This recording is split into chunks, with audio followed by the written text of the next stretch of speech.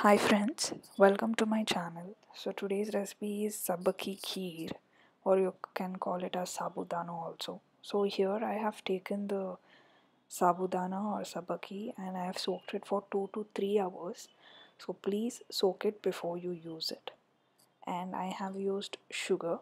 You can also use jaggery if it is necessary, and ghee, milk,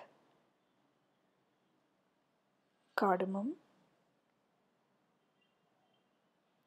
badam powder, cashew and raisins, or even you can use pistas. So I've taken a pan here. I've poured some ghee. So I'll just put some cashews and raisins. Just fry them in a light flame until the raisins bulge out. So now I'm pouring the milk.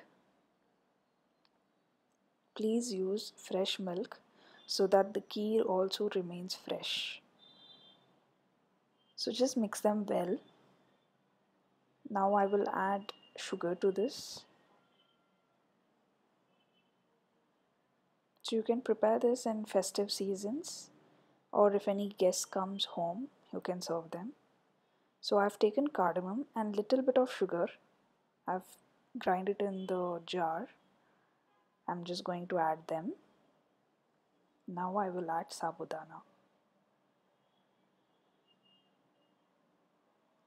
I would like every one of you to try this at home and leave a comment below.